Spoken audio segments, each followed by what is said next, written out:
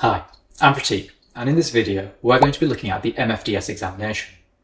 Remember, if you want thorough revision notes, exam cheat sheets, CPD, along with a huge bank of exam style questions and guidelines, head over to ExamineDental.com. We also have expert one-to-one mentoring sessions in order to help you ace those interviews and exams. The MFDS is a diploma for membership of the Faculty of Dental Surgery. It is an exam that is currently sat across 3 different Royal Colleges: the Royal College of Edinburgh, the Royal College of England, and the Royal College of Physicians and Surgeons of Glasgow. It is an internationally recognised qualification that is quite important for career progression. Before we go on, it's important to note that the content in this video is correct at the time of recording.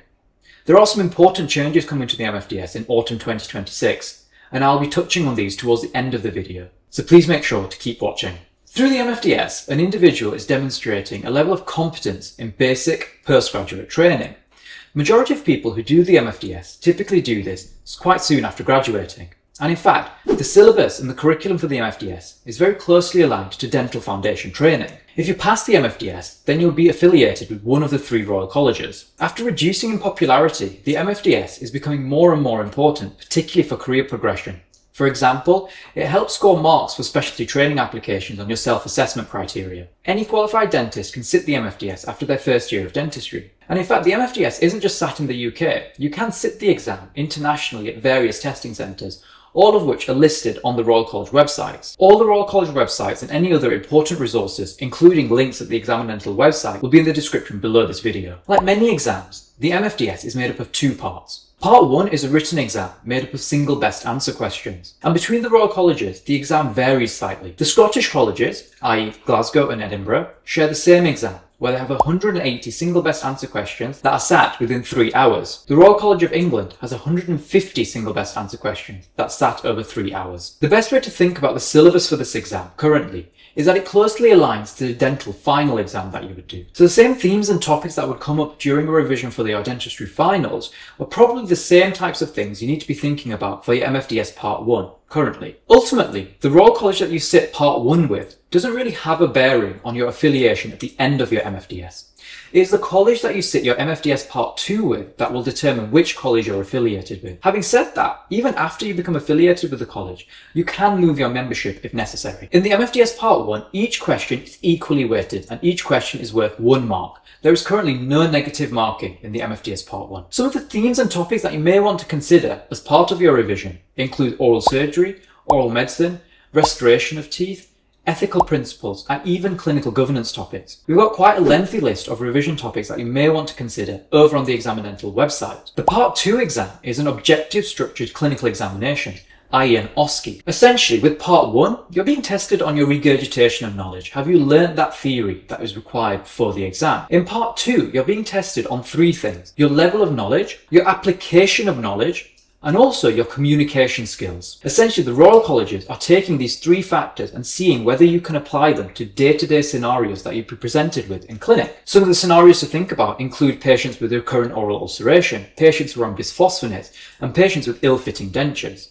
These are common scenarios that we would come across in our day-to-day clinics. Again, the structure of the Part 2 exam varies between the colleges. The Scottish colleges tend to have 10 OSCE stations, along with a few rest stations. And these stations are all patient-based communication stations. The Royal College of England tends to have around 14 stations, of which roughly 11 stations are actually examined. Along with this, the Royal College of England also likes to have a couple of viva stations, so stations where you're directly interacting with the examiner, dentist to dentist. These are prime situations where you can use all the jargon and all the technical terms that you want to in order to demonstrate your knowledge to the examiners. Once again, all the stations are equally weighted.